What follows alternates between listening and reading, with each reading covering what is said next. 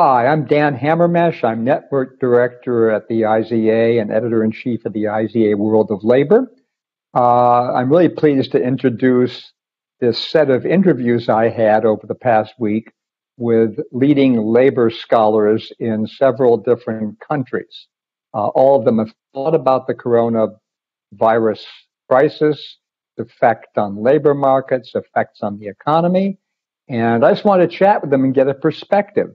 The interesting thing is the countries covered have had vastly different experiences in terms of how they've managed the crisis, the extent to which cases have occurred, deaths have occurred. I thought it'd be really interesting to have this kind of comparative set of interviews going on.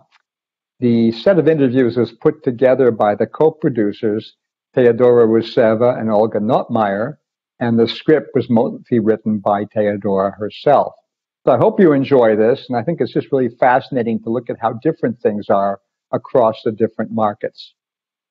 Good afternoon or good morning, Andreas. It's a pleasure to have here today Andreas Peichl, who is professor at what I call University of Munich, and also a program director at the SES-IFO in Munich. And he probably is, well, unquestionably is the leading expert on inequality in Germany, as well as a distinguished researcher worldwide. What I want to do, Andreas, is just ask you a few questions about the COVID and its economics and labor market aspects of it.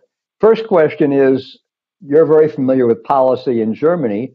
I wonder how effective you think the policies have been in mitigating the economic effects of COVID, and what policies do you think have or has been the most effective? Yeah, good afternoon, Dan. Thanks for having me here, and it's always a pleasure. It's in terms of policy responses in Germany, I don't think there's one single policy in general to single out for the COVID response, but in general for economic recessions, the short-time working scheme, the Kurzarbeitergeld that we have in place, I think it's the most important one because it works in some sense as an automatic stabilizer. So there's not much discretionary need for policymakers to make decisions, but it's in place when the firms are in a bad situation. They can put their workers on this kind of temporary unemployment insurance system, mostly in part-time, so while keeping them still working in their firm. And this is usually seen as a very beneficial policy tool. Question on that, though. I mean, it keeps them working in the firm, but if firms are locked down, as they have been the past 2 months, what do the people actually do? They aren't professors who can work from home. What do they do with their time? So in Germany, we didn't have a lockdown of many firms. So it was just in the restaurants, hotels that were shut down by law. But some big manufacturing firms decided to do their own lockdown and to shut down production, mostly in the car industry. But most of the firms who were allowed to continue producing, and the policy responses in Germany were also different than in other countries. So we were recommended to stay at home, but we could still go to work every day. And also the University of Munich, for example, wasn't shut down. So we could go to our offices and to work there. We were just told we should better stay home and not use public transportation. But I could still go to the office every day. So, which I didn't do for various reasons, but I think that was also what's different in Germany, in the policy response in Germany to other countries, especially to Italy or France, where it was really a severe or strict lockdown. Very interesting indeed. Okay, as the leading expert on inequality, how do you think the crisis has affected inequality in Germany? Oh, it's very hard to tell because obviously we are lacking the data for this, but there are a few guesses that you can make. So the first thing is that it probably has a short-term effect reducing wealth inequality because asset prices went down and for some parts, and then also we expect that some assets won't grow as fast in the future in the real estate market. That's something what you could guess, but we've already seen that the stock market is going up a lot again. And it's also, we've seen that some people who had cash started to invest and to buy some assets. So I think in the medium to long term, it will actually increase wealth inequality. In terms of income and earnings inequality, we see that the people who are mostly affected by this short-time working scheme, in previous recessions, this was very much concentrated to manufacturing. So people in the Great Recession who were in this program and lost some income were mostly from manufacturing, well-paid manufacturing jobs. This is different this time because of the lockdown of certain service industries, and especially what we would call social consumption. And this is typically low-skilled, low-paid jobs. And so because of this, we should see an increase in wage and in earnings inequality. And with this, then also income inequality, because the tax benefit system can only cushion some of these income losses. So presumably also, right, sorry, go ahead. Sorry. No, sorry, I was saying, so sorry, if there's a delay. Now you go. Okay, presumably also this especially hits immigrants. Is that correct, or am I missing something? No, it's correct. So it's let's say what we would call more vulnerable groups. So it won't be old white males that will be affected the most, but it will be immigrants, it will be more women, and it will also be younger people who are hit the most. One of the biggest problems, and this is a personal problem for me, since one of my grandchildren graduated university and cannot find a job. What about people graduating secondary school or universities in this crisis? Are they having particular problems, or is the overall cushioning cushion them too in some way? So it's most of in Germany, we are a bit behind in terms of the academic year. So most graduation is only coming in the summer. And so the job market for graduates usually starts in September, or it's, the new jobs start in September. So we don't know exactly how it will look like and how the outlook will be over the next weeks and months. Certainly will have an impact there, but I'm sure we can expect that that there will be effects. But I think so far the evidence is, or what we see is actually mixed, because we had in the past in certain industries a shortage of skilled labor in Germany. We actually see that some firms are very aggressively hiring people now. They try to recruit talents that they couldn't get in the past because, for example, the big automobile companies were attracting a lot of talents, and they are currently in a crisis, so they stopped hiring.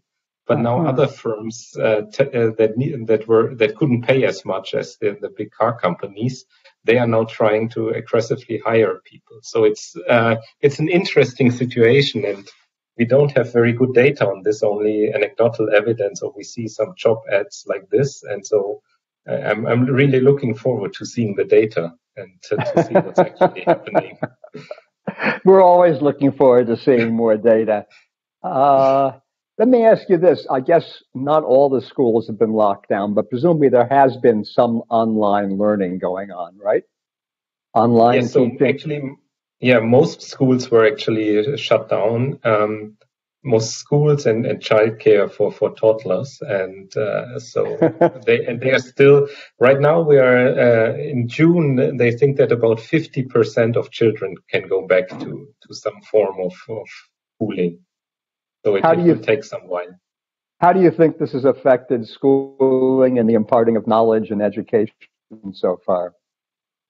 So I think the lockdown or the shutdown so far was for 2 months, and I think we will see some effects on educational outcomes and then educational inequalities, because in general in Germany the education system it very much depends on your parental background already, and we see that now with schools locked down and kids have to stay at home, it's especially richer parents who can more easily afford to spend time with their children. So if both partners work and one spouse takes care of the kids, that's easier doable than for poorer households where both actually have to work to earn a living.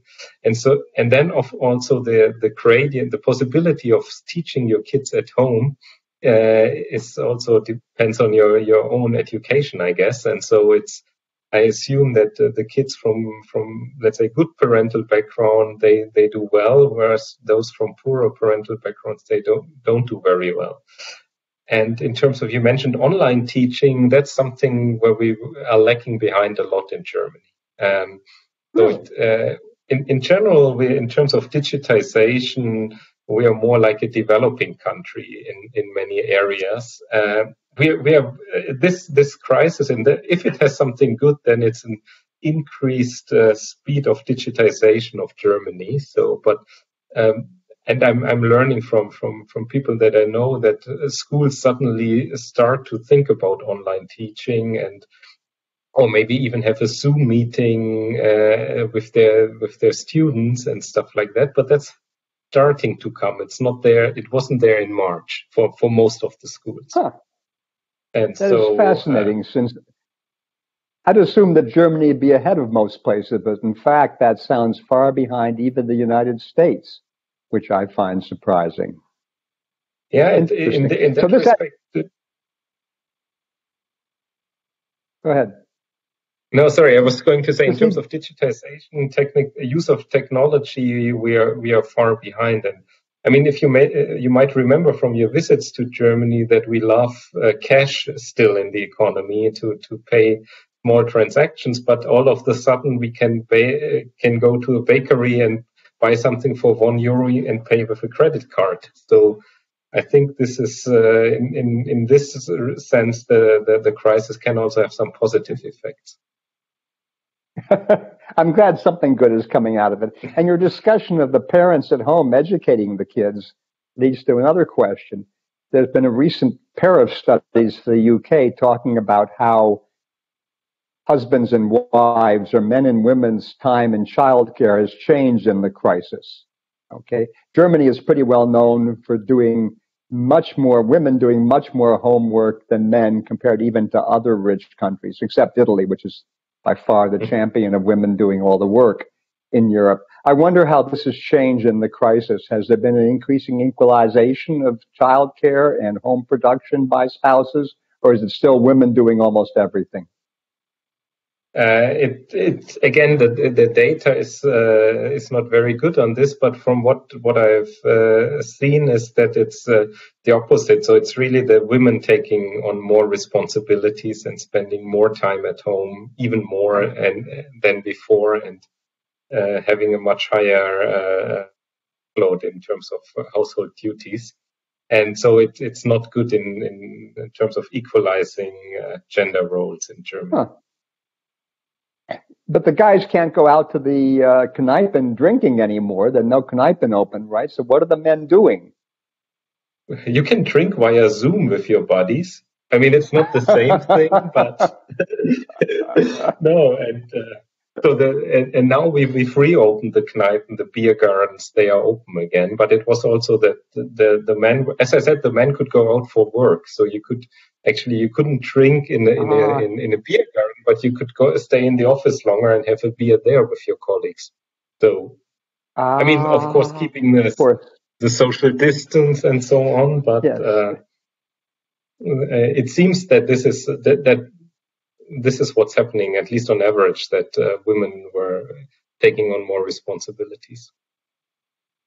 It seems like the major difference then between Germany and then certainly the US and even Sweden, which I've talked to somebody from Sweden, is that, but Sweden didn't do a lockdown, but it did an awful lot of social distancing. You've done some lockdown. The US has done a tremendous lockdown, as you know, and I think that conditions things much more than anybody else, the extent to which people, men especially, can't go to their workplaces. Germany seems really unusual in this regard.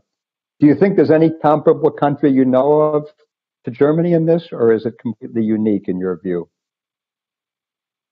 No, I think it's I mean, in Germany, we were looking pretty much to Italy and saw what Italy did. And then the next country was Austria. So Italy was usually 2 weeks ahead of us and Austria 1 week. And so we sort of learned from these two experiences, and we decided to be, let's say, to follow a bit more the Austrian way and not be as strict in several dimensions as Italy was. But obviously, also the crisis in terms of infection rates in Italy was much higher to begin with. So the good thing was that we were kind of importing our corona cases first from Italy and then from Austria, and so we could learn also what would be the best responses. And we were, I guess, a few days faster than these countries and with certain measures, and that helped also to keep the infection rates and especially the death rates low, together with doing much more testing very early and also trying to track and isolate people who were infected much quicker.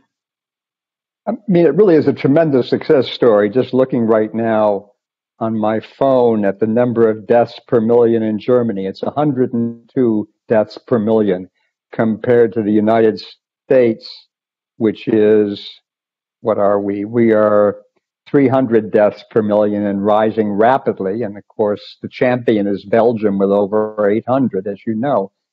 Why have you done so well? That's my final question. What is it that you think you can attribute this to? So there are two reasons, I think. I think the first is that indeed we had a bit more time to prepare than some of the neighboring countries, because we were closely monitoring the situation in Italy and Austria, and were a bit quicker in having some measures. Then the next thing is that the German healthcare system was in a better situation than those of neighboring countries. So I think we had per capita something like 2 or 3 times the capacity of intensive care unit beds than all the average and all the other countries in Europe. And so we were, as one measure of the healthcare system, so we were prepared for this a bit better. And we did a lot of testing and tracing contacts right from the start. So the first outbreak in Germany was in January, and basically it was very quickly contained. It was actually close to Munich. Someone who came back from China was infected, and then I think in total 11 others were also infected, and 200 people put on quarantine, and then this infection chain was stopped. So the issue then in March was that didn't work because we were importing this from Austria and Italy, people that went skiing during the skiing holidays in February. And this was then spreading, like in many other European countries, right quickly. But the good thing there is that the people who went skiing, they are on average younger and healthier than the average population. So it was, at first it was affecting a lot of young and healthy people.